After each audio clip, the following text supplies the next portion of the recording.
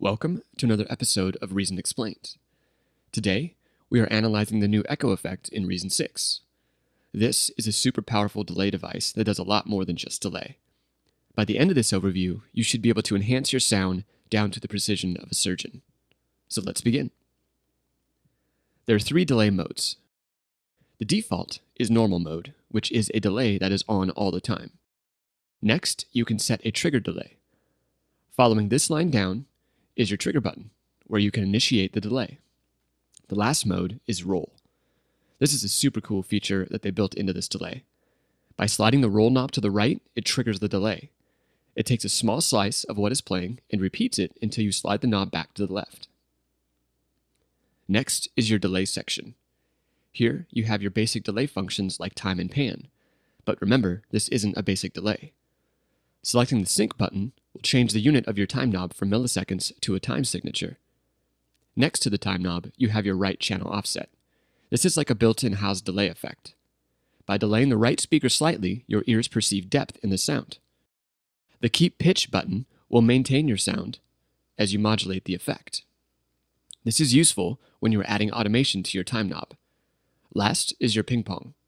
Here, you can make your delay ping from one speaker to another. Next is your feedback section. Turning the feedback knob up will increase the number of repeats. The offset button will add or subtract delays from your right speaker. Adding diffuse is like adding reverb to your feedback. By adjusting the spread and amount knobs, you can melt the repeats to make the delay sound smoother. Up next is your color section. Here, you can add character to your feedback. You have four options to choose from. They are limiter, overdrive, distortion, and tube. Adjusting the drive knob will brighten the feedback. The filter portion of the color section is a bandpass filter. A bandpass filter lets certain frequencies pass through, which is determined by your frequency knob, while stopping others from passing. The resonance knob will boost these frequencies that you choose to pass through. Next is your modulation section. Think of this section as the master section of your delay. Here you have the envelope and wobble. The envelope will twist the pitch of your repeats. A negative value will bend the pitch down, while a positive value will bend it up. Adjusting the wobble knob will add a tape speed effect. Last, you have your LFO that can introduce further modulation to the right and left speakers. Adjusting the rate knob sets the frequency of the pulse, and the amount knob mixes it with the rest of the feedback.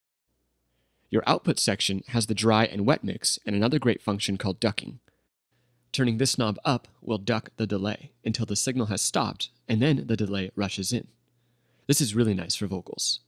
Now, let's tab around to the back. You'll notice that you have your standard audio in and outputs and CV input section.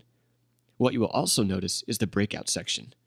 Here, you can chain up additional effects to further shape the delays. Thanks for checking this video out. If you have any questions, leave them in the comment section.